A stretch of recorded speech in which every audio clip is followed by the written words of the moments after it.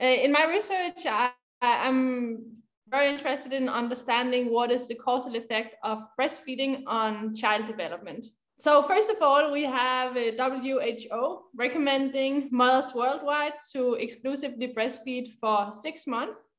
And the motivation is exactly to achieve optimal child health, growth, and development. But we don't really have causal evidence backing up this reason. And that's exactly why I am interested in this question. So if we think about the consequences of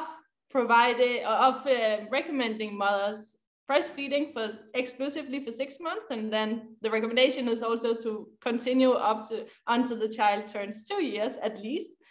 It's of course puts a lot of pressure on mothers because there will be societal expectations of doing it. A lot of mothers want to, but they have problems. So it also puts cost on society because of course we need some health personnel educated to help mothers breastfeed, etc. So there are many cost arguments from an economic perspective. So one common argument in the discussion on the duration of maternity leave, for instance, is that it needs to be long enough such that the mother can stay home and breastfeed the child. And that's, of course, very costly for society as a whole to have long maternity leave.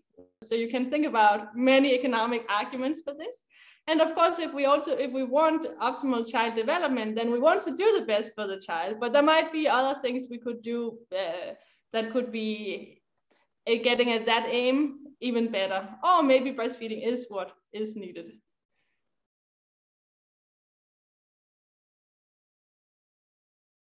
What we see at least in richer countries today, is that better educated mothers from better socioeconomic backgrounds, they tend to breastfeed more and for longer than mothers from less advantageous backgrounds. And so there is clear selection into who breastfeeds and who doesn't, or who breastfeeds for longer versus shorter. And so that there's a selection issue. And then of course we also need to think about which child outcomes we are interested in. We know that children from better socioeconomic backgrounds, they also generally have better health, they have a higher IQ, they are better in terms of socio-emotional skills. So there is already this correlation between SES, or like socioeconomic background, and child outcomes. And then when we put on top of that there is selection into who breastfeeds or who doesn't, then this is clear that correlations are not necessarily answering our question.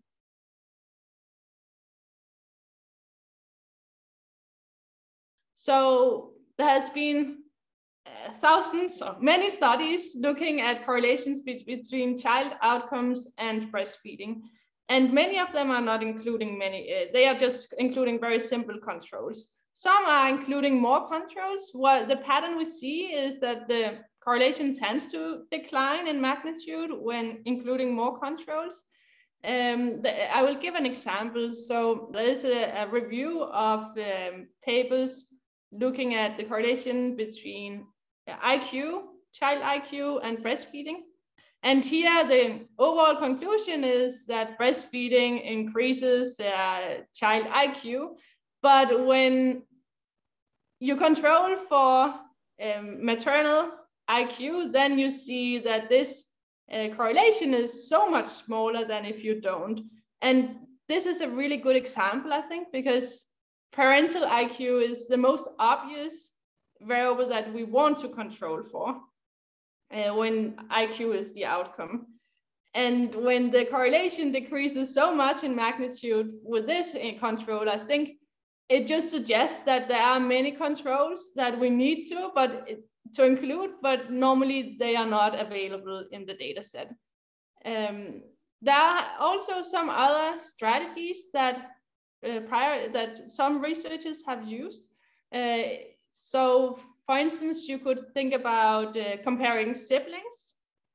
So one sibling was breastfed and the other sibling was not breastfed. So here you control for a lot of factors that are correlated with the child outcome. So these siblings, they will have a very similar childhood, family environment, etc.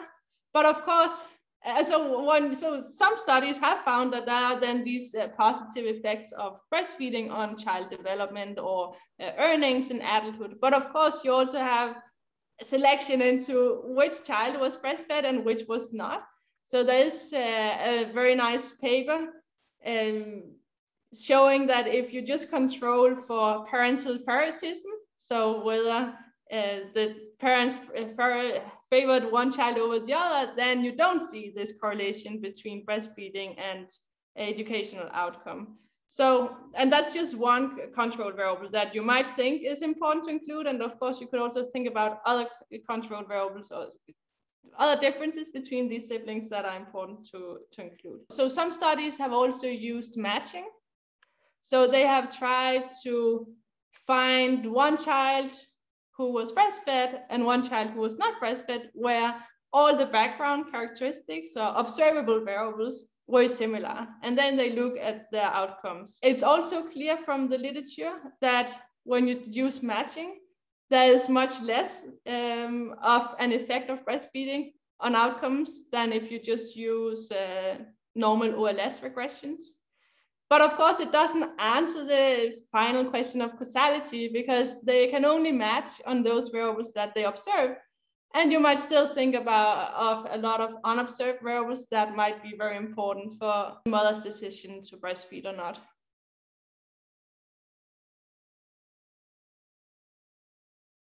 In my reading of the literature, I have only been able to find 2 convincing studies that get at causal effects of breastfeeding. So one study is an RCT, so a randomized controlled trial. It was conducted in Belarus in 1996 to 97. And here it was a hospital level intervention where they randomized some hospitals into receiving this breastfeeding promotion intervention, and other hospitals, they just had, so they were controlled hospitals, and then they just needed to stay with the status quo.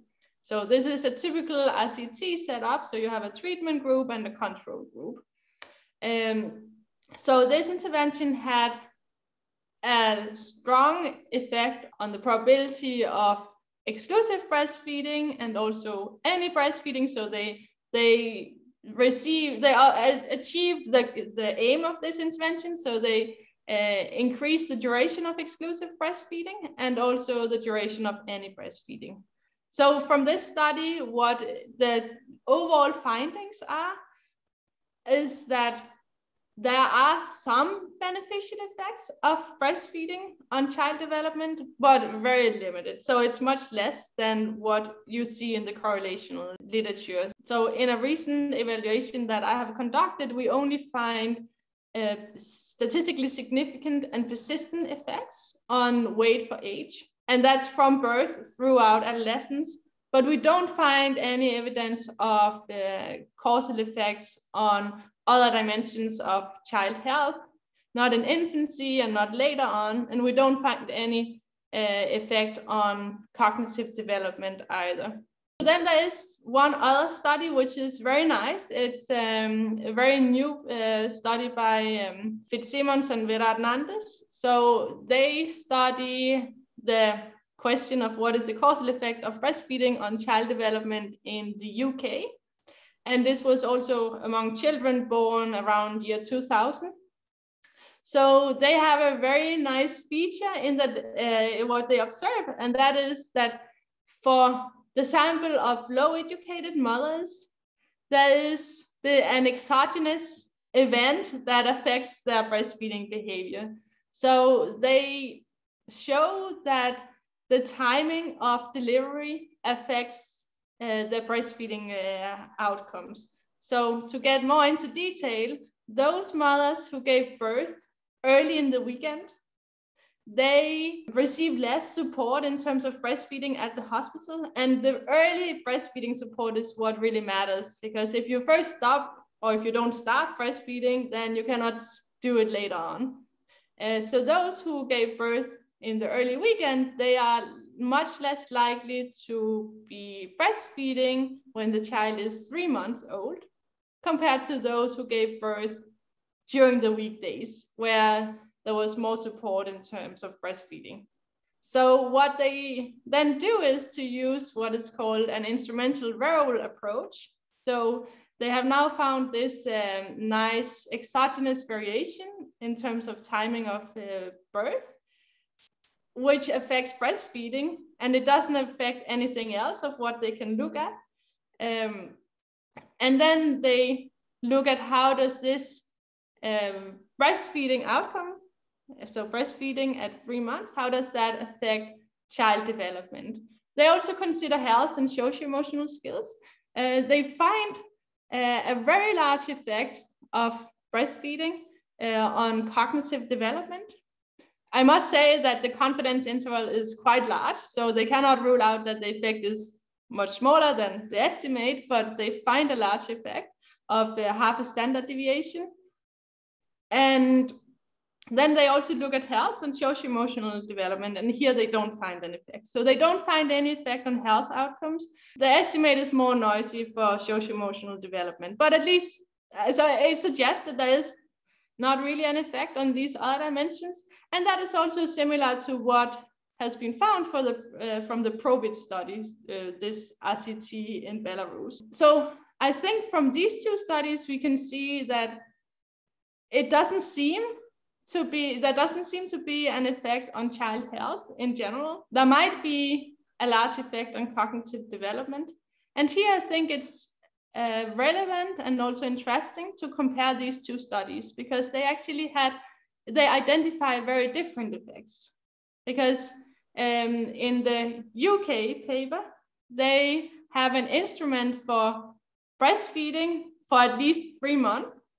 The alternative was normally infant formula and very little breastfeeding. So you can think of it as an extensive margin effect. So breastfeeding versus zero breastfeeding. In the RCT, it was very different, because they don't randomize women into breastfeed or not breastfeed. They randomize women into a promotion and encouragement of breastfeeding. So in the control group, you still see that women, they were very likely to breastfeed. So for instance, at 3 months, on average, control women, they breastfed for 3.5, they breastfed 3.5 times per day.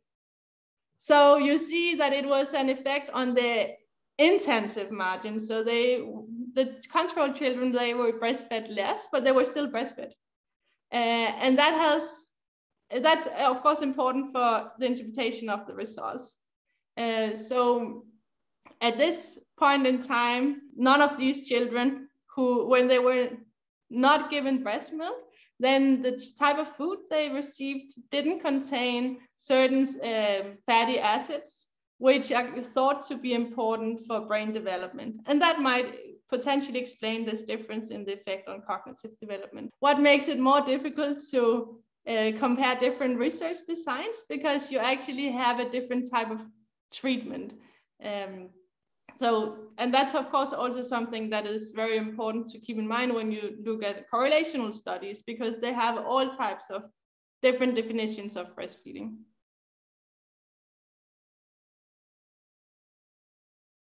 My reading of the literature is that if the alternative to breastfeeding is what you would recommend, so it's high quality infant formula supplemented with specific fatty acids, then any beneficial effect of breastfeeding is very, very small. I don't know if there is a small effect on contemporaneous child health, but my reading of the literature is that if there is any health effect, it's very small during the breastfeeding time, and I don't see any effect that is lasting. In terms of cognitive development, I'm not convinced there is an effect. Maybe it's a very small one, but it would be less than an IQ point, I would estimate. But of course, that's my guess. As long as the alternative is good infant formula.